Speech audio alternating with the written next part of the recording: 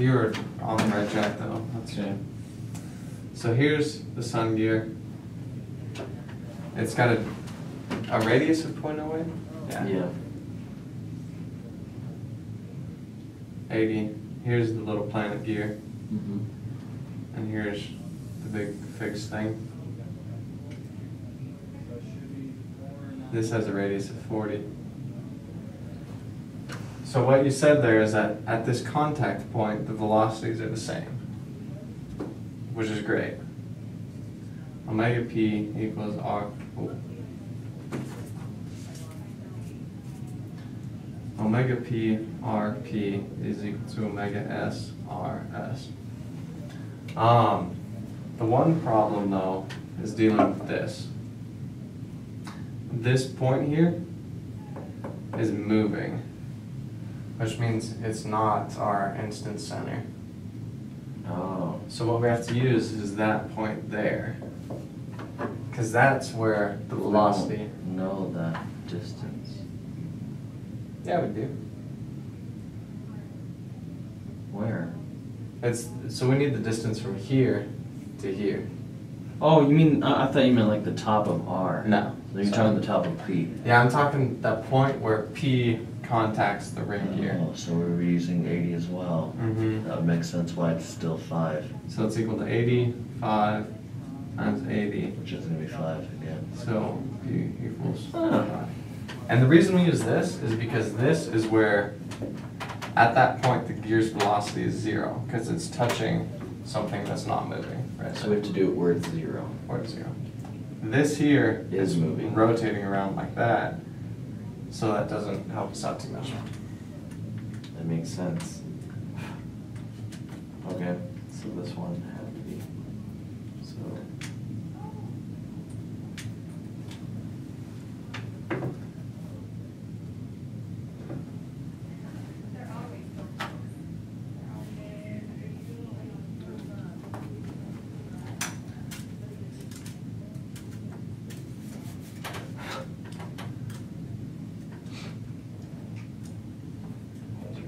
Okay, that was going to be WP equals 5 radians per second.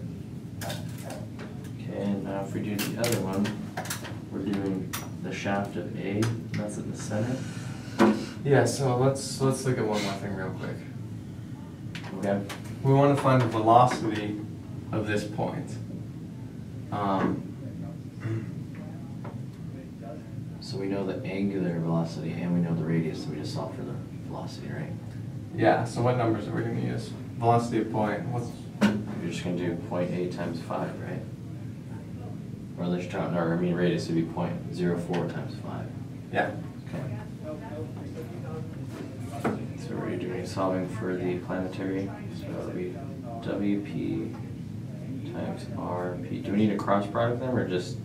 We don't in this Okay, case. just making sure. Those are velocity of P. So we have our 5 times 0.04 equals. Sweet. When the times you need to do the cross product are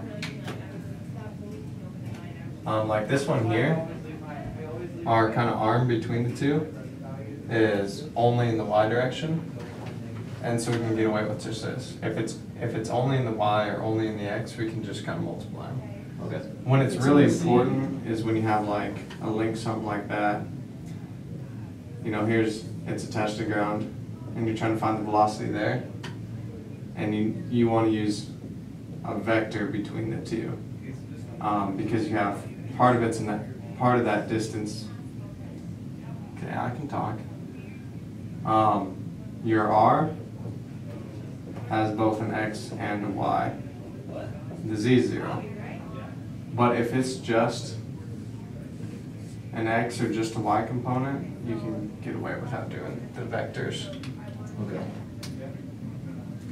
So that's one of the shortcuts you could have taken on the last problem. Is there's a couple times where your radius, your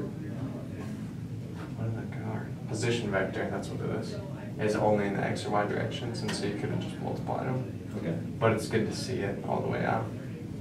So what's this number come out as? 0.2. 0.2. 0.2 meters per second is the velocity of that point. Yeah, velocity. I labeled it C. It doesn't really matter though. Oh, doesn't, okay. Just the velocity of the planetary. Yeah, velocity P is fine. Okay. It's probably better actually. Cool.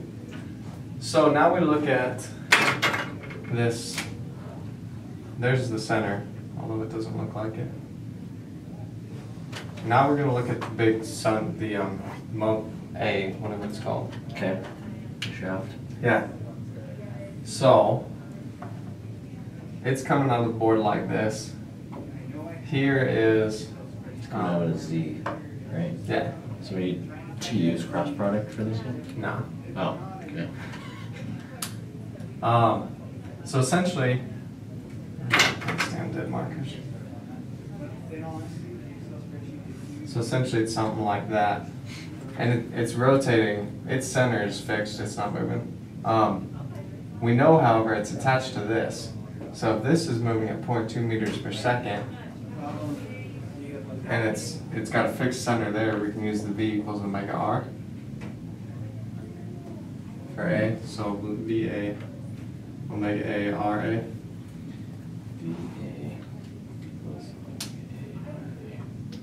Okay. And that velocity A, the velocity of this, that shaft right there, is the same as the velocity of the gear because they're attached. So this here is going to be 0.2 meters per second. Omega A. Then we just need the radius there. We don't have a radius. Well, we do, because we know that the center's there, and we're at this point. So what's the distance between the center Oh. and the center of that gear? I thought it was just of this literal shaft piece, not of the whole thing.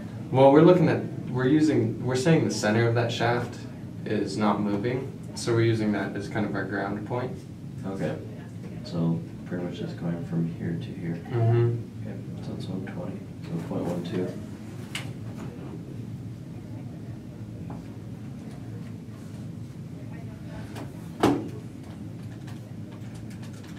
So I get 1.66 or 1.67, however you look at it.